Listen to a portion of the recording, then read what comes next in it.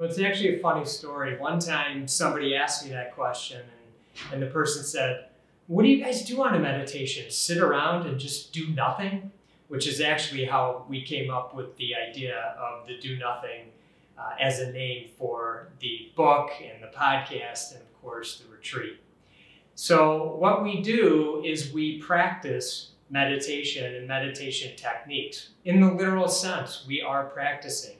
There's a daily schedule that we go through that encompasses mindful walking, mindful eating, and of course sitting in meditation for 20 to 30 minutes at a time, not hours on end like many people here. There's also lots of time for contemplation and walking around and hiking at the beautiful facility where we host this meditation retreat. So for those that are in some ways intimidated at the idea that they might be going on a retreat and picturing that they're going to be sitting cross-legged on a mat for 18 hours a day, it's just not like that.